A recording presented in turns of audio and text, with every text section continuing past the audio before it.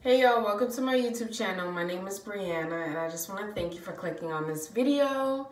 So by the title you'll see that it is my labor and delivery story. And although I gave birth 3 months ago, it's quite interesting that I haven't heard a story similar like mine's. So I thought it would be amazing for me to share with you guys. So I gave birth on October 17th, 2019.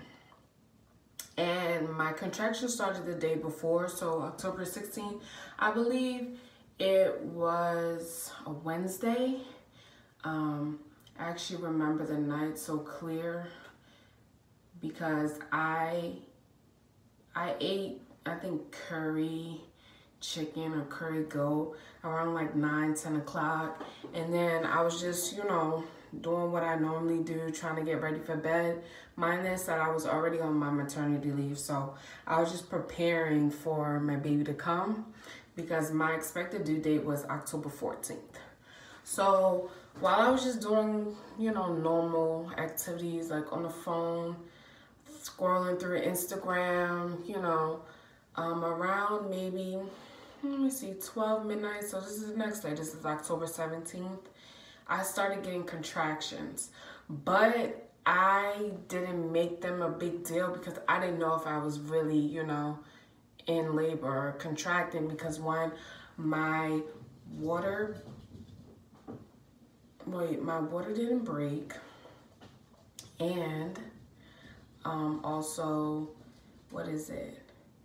What else that you're indicating? Oh, my water didn't break, and I was experiencing pregnancies prior to, my real contractions. So I wasn't sure if it was for real, if it, if I should wait a little bit. So since 12 a.m. until about 1:30-ish, I felt the contractions. They were irregular. They were, 2 to 3 minutes long. And then from there, which is very personal, but I felt like I had to use the bathroom. And, me at night, I usually use the bathroom at night with the lights off, so I don't really turn them on. But this time I turned the lights on and I realized that my mucus plug came out and there was a little bit of blood. So from there, I'm texting my boyfriend, I'm texting my son's godmother, and I'm like, oh my God, what, do I go to the hospital? Do I wait? Do I go to the hospital? And it was alarming because I had blood, it was blood in the toilet. So I was afraid that something was going wrong. So now after I, told my boyfriend and my son's godmother, they're telling me to get ready. So now I'm quickly getting ready, preparing for whatever. So I'm quickly getting ready, and my son's godmother came to pick me up. It was reaching around 3 in the mornings, and then we got there like 3:30 to the hospital. I did general paperwork, which was upsetting to me because I submitted, pre-registration, or I'm not sure what it's called, but they sent me a letter home to, fill out paperwork. So when it's time to give birth, that my information is in the system, but my information was nowhere to be found. So I had to sit and do the paperwork. And then I was admitted into, like, I don't really know what to call it, because you're not admitted. They pretty much watch you in order to determine to admit you. It kind of give you like an emergency style room, where the curtains, that's the only privacy you get is because of curtains. You get out here, everybody's talking, whether inside your curtain, inside your personal area, which I mean, or outside of the curtain. So, all my paperwork is done. They call me, I get undressed, I get ready, for them to evaluate me to see if I stay or I go. All right, here comes the interesting part, which I didn't know I developed until a little after. Basically, after I gave birth, I developed severe preeclampsia. And the crazy thing is, I had no blood pressure problems during my prenatal visits. I had nothing, like, I had no problems. Every visit was good, normal, nothing to worry about. So the first indication to preeclampsia is high blood pressure. And then I started to get a lot of, I guess, water retention because my feet and my ankles were swollen. They were more swollen than the days prior to giving birth. But what determined that was my high blood pressure and the protein in my urine was extremely high. They didn't explain the number to me, so this is why I didn't know the whole time until after I gave birth that I developed preeclampsia, severe preeclampsia pretty much. So now, you know, I got checked to see how many centimeters I was. I was like 1.5, but my water didn't break. And let me tell you that when they checked me, it was painful. I don't understand why it was so painful, but it was so painful that I feared for future cervical checks. Like, I don't want nobody touching me in that way, which is crazy how painful it was. So after a little while, they still monitored my blood pressure. And that's what determined for me to stay, or at least get prepared to give birth, labor time. So they moved me into my personal room. I was started on magnesium, which is supposed to prevent seizures for those who have high blood pressure. You know, it's just to protect the mom. And I must admit, if you're put on magnesium, you're not gonna feel good at all. And it makes you feel like you got a flu, like you came down with a cold.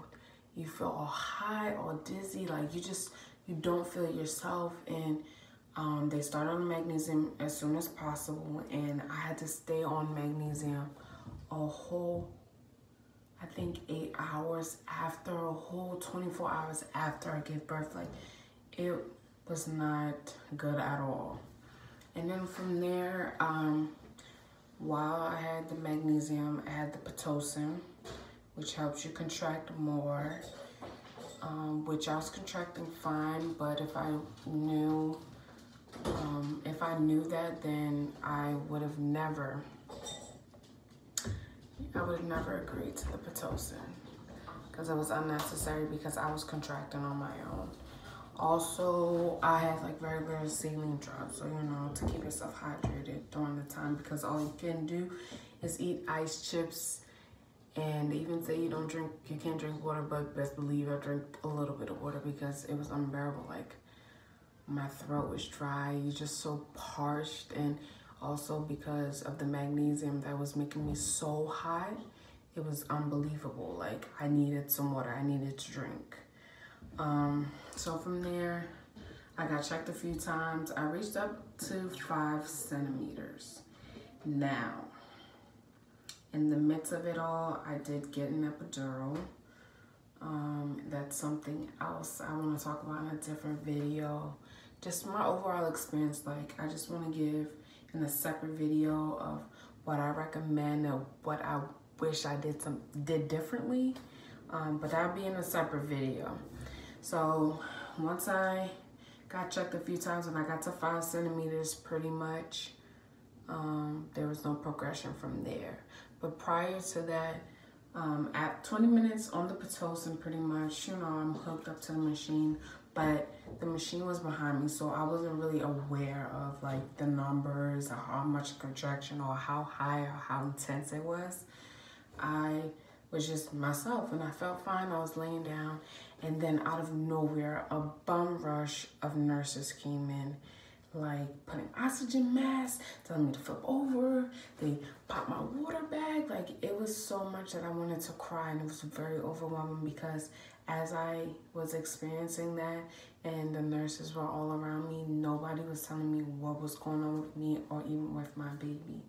And so that right there was so scary for me because I thought I would have to do an emergency C-section. That's what I felt like I was preparing for, an emergency C-section. And, you know, in the beginning, that's something I really didn't want. But I happened to get. at the end. So from there, I'm on the mask. I'm still hooked up to the magnesium. I'm still hooked up to, you know, saline drop, which is normal. And I'm just feeling sick. I had to stay on my right side because my son's heart rate started to drop and he was actually going into distress. So they cut the Pitocin off. So that's why I was only on the magnesium and then the regular saline drop. So from there, I'm staying on one side, and eventually my epidural kind of stops working. It was working prior to what was going on with his heart rate. It was working fine, and I was laying on my back. As soon as they told me to stay on my right side for his heart rate to, you know, be fine or be at the level it should be, I believe the side I was laying on, maybe the other side, I wasn't too sure, the epidural just stopped and I was feeling contractions. Like, I was feeling my contractions. And on top of that, I still had the blood pressure cuff, so I was unable to be comfortable because the blood pressure cuff is monitoring me every, I think, 15 minutes. And so I couldn't, you know, lay on it because it's ongoing.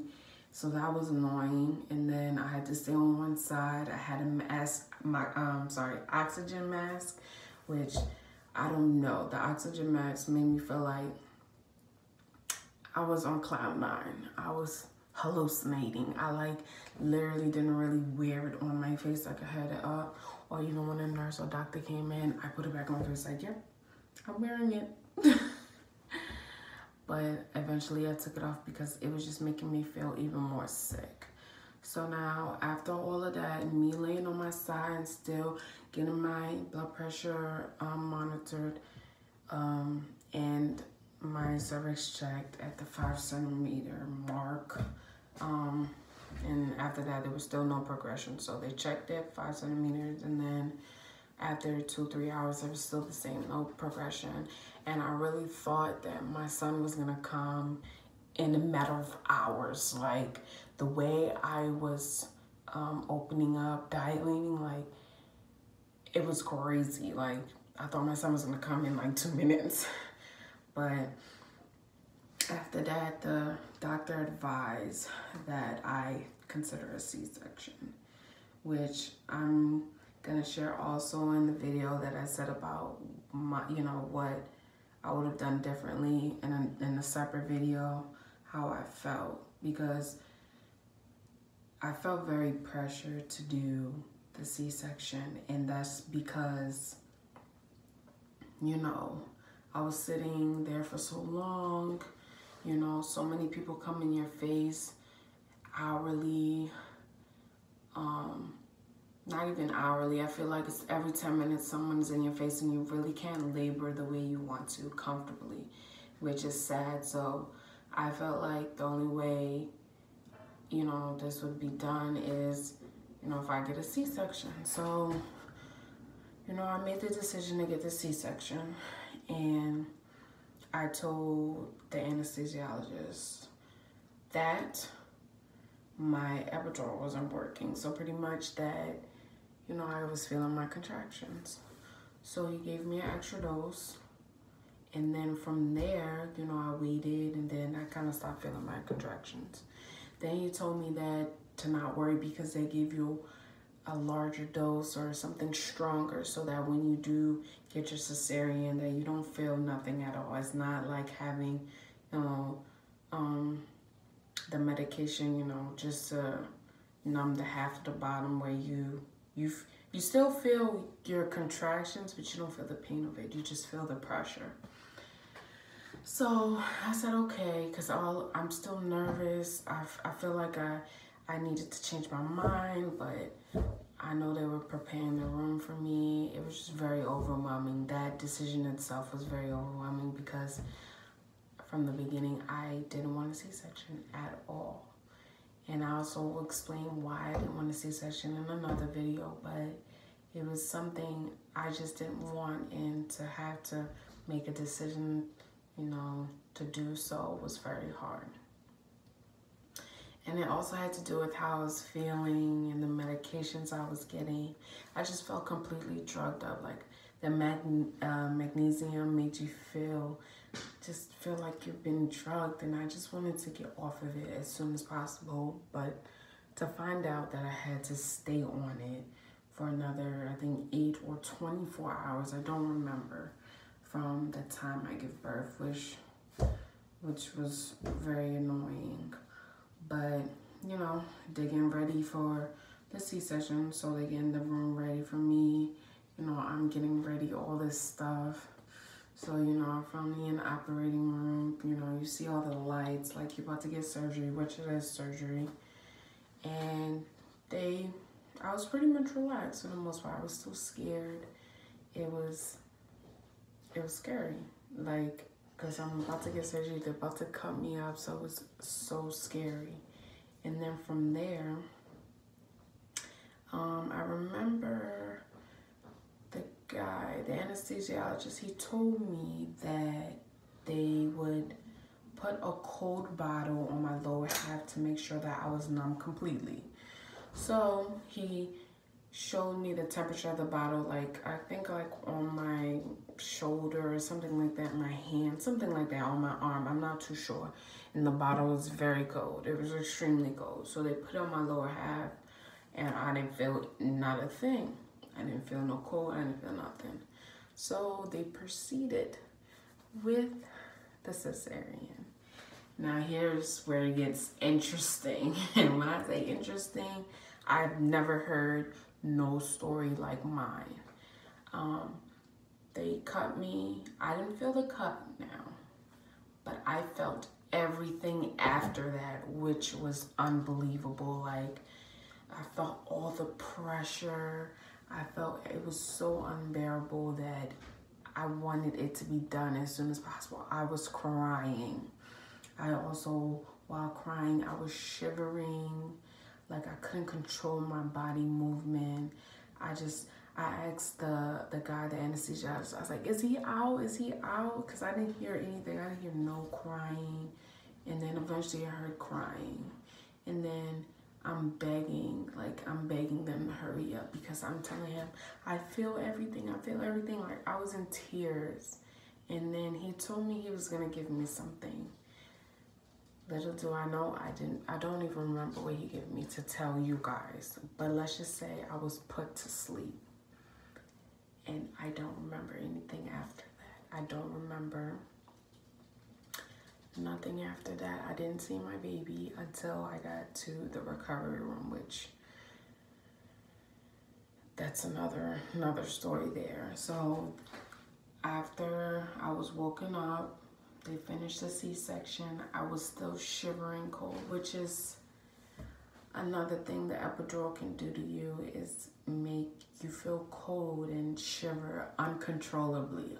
When I mean uncontrollably, you can't control it no matter how many blankets, covers, I don't know, heat warmer, I don't know, until after very few minutes, more than a few minutes, let me say 10 to 15 minutes till your body get back to normal. So I'm going to the recovery room, and let me tell you this, the medication they gave me wore off. I don't know if they gave it to me, but I know I had to wait for pain management for at least 10 to 15 minutes, and that's why I said that's how long it took for my body to stop shivering. I was crying, I felt my incision, I felt the cut, I felt like, you know, I felt everything. Like, I was shivering, and I keep repeating that I was shivering because I was making my body so tense that it was affecting my cut. And the whole time I'm crying for pain medication, and I just had to wait. Basically, I had to wait until pain management, that's what a nurse told me, had to come and give me medicine through my epidural, which was, it was sad because, like, I didn't get to do skin to skin with my baby. I really didn't pay attention to him while he was right next to me. Like, I was crying, like, it was unbelievable. And honestly, like, it still hurts me today that I was unable to do skin to skin and I didn't have the delivery that I wanted. And honestly, I wish I could do everything all over. But I am blessed and I'm very happy that my son came into this world very happy and healthy. He's gonna be 3 months on the 17th of January. So I'm happy to be a mom.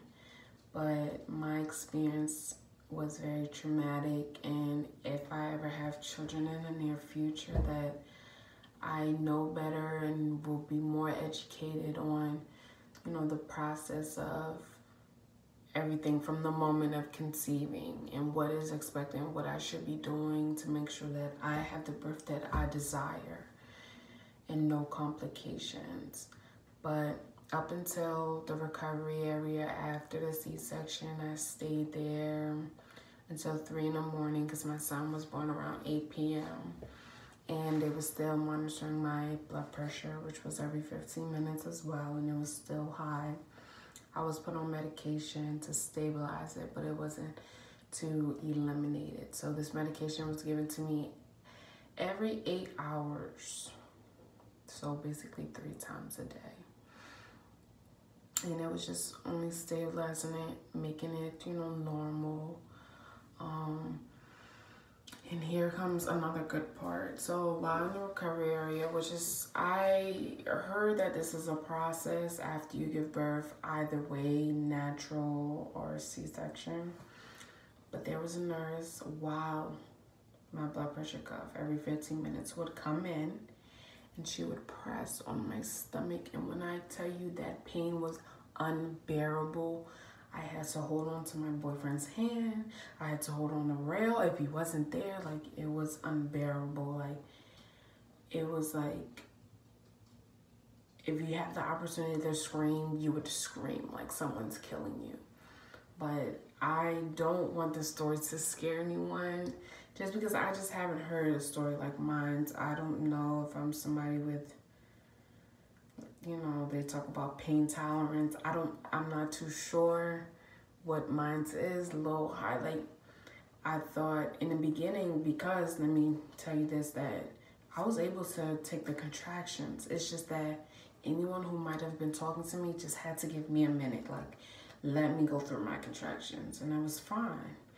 But from there, the way I felt my entire C-section, except for the cut, but just the pressure, everything from the moment of pulling, tugging, it was painful to the recovery until I got pain medication, until pain management came in. It wasn't a pleasant experience, but I don't want to scare any new moms. I don't want to scare, you know, those who are new moms, because, you know, every experience is different, and one experience might be greater than, you know, better than the other. Even if you're a new mom with multiple, I mean, you're not a new mom, you have multiple kids. But that's pretty much the end of my labor and delivery story. I will do, like I said, another video of what I recommend from my experience to new mothers in a separate video. But I want to thank you guys for watching this video. Please like and subscribe, and I would love to hear your stories. If you had a vaginal or a C-section, I'm open to hear everyone's stories, and I hope to see you in your next video. Well, in my next video. I'm so funny. Bye.